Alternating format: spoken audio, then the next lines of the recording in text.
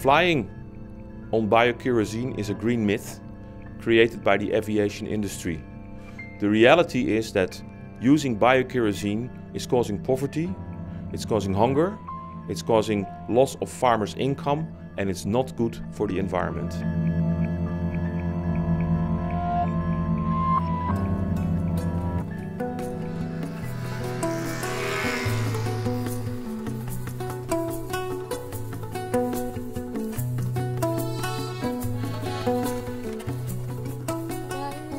Well, I've been to Indonesia myself recently, so I saw on the ground in the villages where this biokerosine is grown that it goes at the cost of food production, so it replaces maize, and also it leads to income loss for farmers. Itu kalau kita kepotong untuk pupuk, benih dan sebagainya, kita masih untung jagung, Pak. Satu apa untungnya? Kita petani itu tebelnya, Pak, ya, kita buat ternak, kita udah untung, Pak.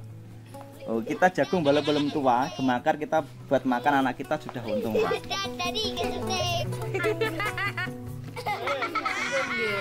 Tandur 15.000 untuk sarapan. Dugi jam?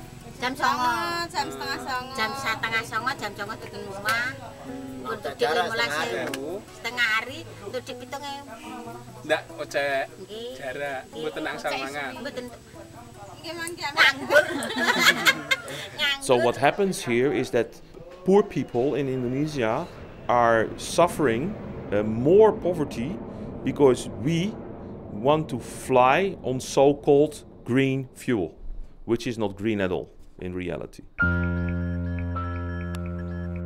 Waterland is a Dutch company, and what they do is they sell jatropha plants to farmers, and they ask the farmers to grow the plants. They have promised the farmers they will make big profits, but in reality, farmers have made losses on the plants, and the risk of those losses have come completely on the shoulders of the farmers.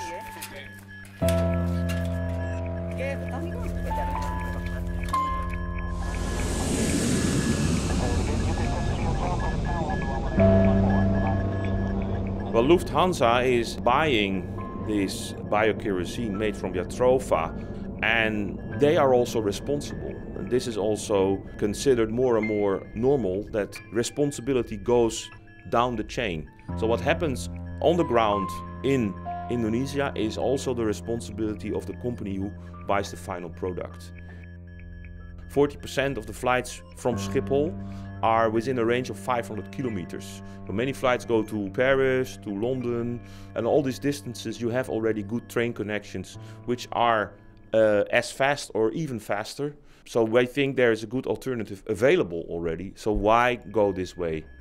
Yeah, we really think that using biokerosine is taking off in the wrong direction.